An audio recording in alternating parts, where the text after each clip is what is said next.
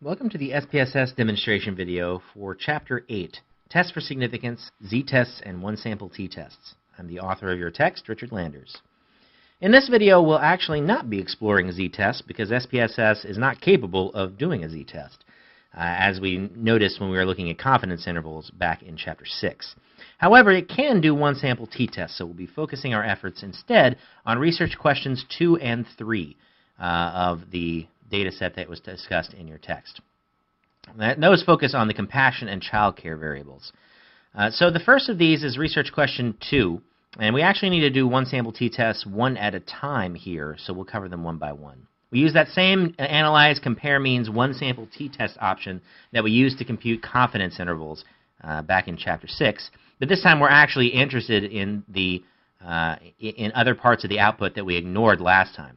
We'll start with the compassion variable. The test statistic, the population mean given in the research question, was 55. So we actually insert that value here so that we test against that test value. The test against child care is in fact 67, which means that we can't do this in the same test. If we hit OK, the output pane pops up, and we get the results of our test.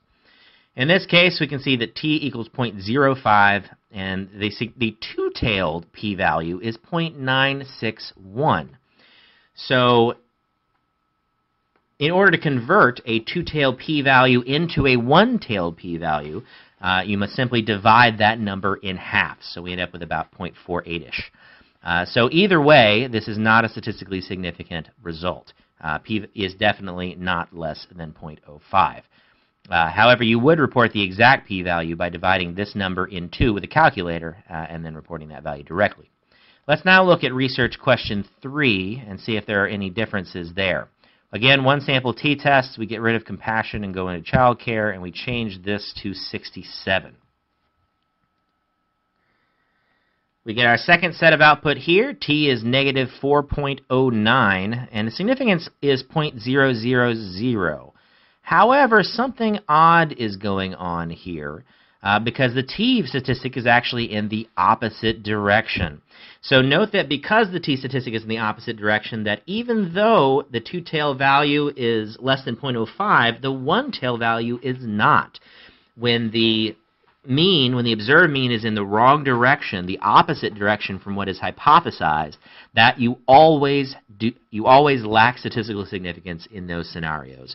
So we can already say, because we have a right-tailed test, because we're looking for a positive t statistic, since we found a negative t statistic, we already know this is not statistically significant. P is greater than 0.05 in this case.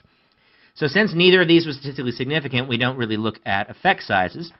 But if you did want to look at effect sizes, you could look at this other table to get some of your information. We have the means and standard deviations reported there, and you would use that information in computing your effect sizes. So that's it. We've now conducted one-sample t-test in SPSS. That is it for Chapter 8.